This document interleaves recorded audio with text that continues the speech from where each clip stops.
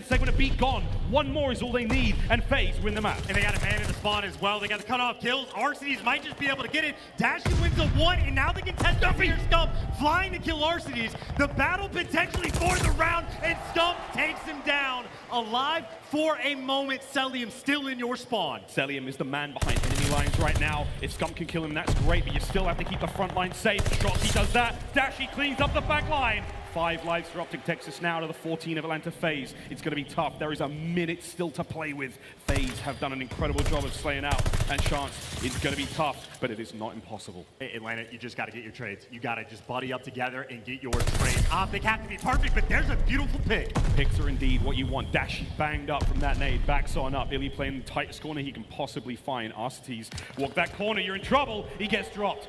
5 to 12, 40 seconds. Optic buying these precious moments is all they need to do. Here comes Dashie on the coverage. It's another big win. 2 members now from Faze making their way towards ring. Shotzi's got the deep angle covered. Every single nook and cranny has an Optic member in it. Less than 30 now to go, and they just keep finding the kills. Shotzi somehow still alive. Scump gets another one. I don't believe what we're seeing. There's 20 seconds left. You've held back Faze the whole time. Faze looking to make it happen, but they can't buy a kill. We've got 10 seconds.